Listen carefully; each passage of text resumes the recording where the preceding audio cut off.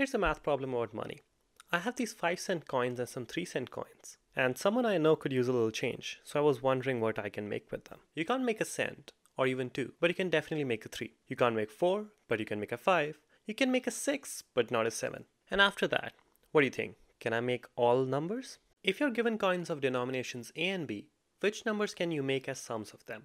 This is called the Frobenius coin problem. In our example, I can't make 7, and we will see that this is the largest number I cannot make. So in this case, we will call 7 the Frobenius number of 3 and 5. In this video, we will see how we can find this Frobenius number for A and B in general, and we are going to do this by giving an algorithm instead of an abstract proof. After we are done with that, we'll apply this result to prime factorizations, and we'll prove a theorem about a special class of numbers called powerful numbers. Before we get into the algorithm, let's do a small review of modular arithmetic. Yes, the clock thing that every math video talks about. When we divide a number a by b, then we get a quotient and a remainder. If the remainder is r, then we write it like this, which we read out as a is congruent to r modulo b. Throughout this video, we will assume that a and b are coprime. That is, they share no factors. If they did, you could not make infinitely many numbers using them. Think about what happens when you have a coin of 4 and a coin of 6. For the algorithm, the main thing that we'll need to know, and which I will not prove in this video, is that if you have an a modulo b, then there is some number z such that a times z is congruent to 1 modulo b. As an example, consider 7 modulo 9. Multiplying it by 2 gives us 7 times 2, which is 14, and it leaves the remainder 5 when divided by 9. Multiplying it by 3 gives 21, which leaves the remainder of 3 when divided by 9. And multiplying by 4 gives us 28, which, ta-da, has a remainder of 1. So, we say that 7 and 4 are inverses modulo 9. In general, if a and b are coprime, then a has an inverse modulo b. Take my word for it. Or if you want a proof, you can look up Bézout's lemma. It's time for the algorithm now. What we want is to use x many coins of denomination a and y many coins of denomination b to make some number n. We can write this as n equals ax plus by. To make matters simpler, we'll assume b is smaller than a. We'll look at this equation and take it modulo b. b divided by b gives us a remainder of 0, so this term disappears.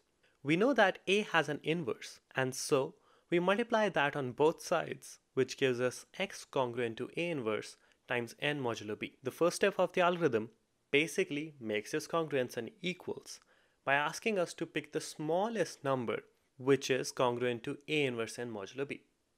Life is incomplete without examples, so here's one. Let a be 11 and b be 6. Suppose we want to write 70 as 11x plus 6y. Then we first take modulo 6 both sides, which gives us 70 modulo 6. Which is 4, and 11 modulo 6, which is 5. And so, we have 4 is congruent to 5x modulo 6. The inverse of 5 modulo 6 is 5 itself, and multiplying this on both sides cancels out the 5, and this gives us x is congruent to 20 modulo 6. But this number is too big, and so we pick the smallest number, which is 2, and thus x is equal to 2. After the first step, we plug in the value of x in the original equation and then solve for y. In our example, we get 6y equals 70 minus 22, which gives y equals 8. And that's pretty much it. This algorithm can also tell you when a number cannot be expressed as such a sum. For example, if we ran our algorithm on 31 for 11 and 6, we get x equals 5, which gives y equals negative 4, a negative number. Such heresy. So anytime our algorithm outputs a negative value for y, we will know that for that n, we cannot express it as a sum of coins. So what's the largest number that cannot be expressed? Well, what do we know about x and y? X has to be less than b, but not negative because it's a remainder. And as we cannot express n, y must be a negative value. As we want the final number to be as large as possible, we only have the choice to pick x as b minus 1 and y as minus 1. This gives us the Frobenius number for a and b, which is ab minus a minus b. But my algorithm, however cute and wonderful, is not the ultimate algorithm.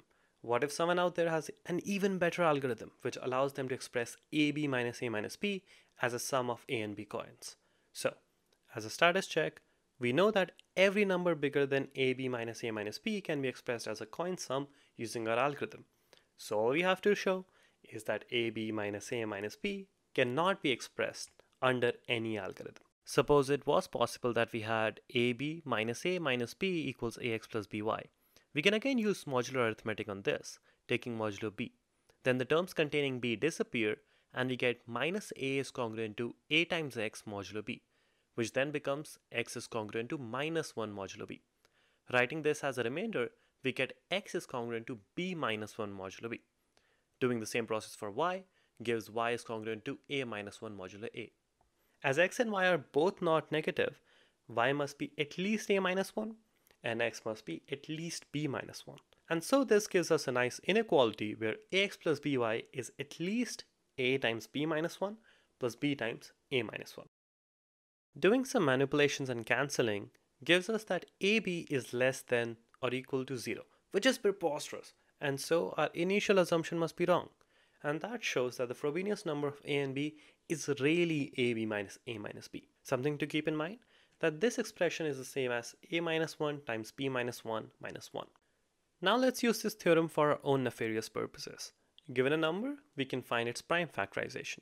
We call a number powerful if each prime factor appears more than once in the factorization, which means that the power of each prime factor are at least 2.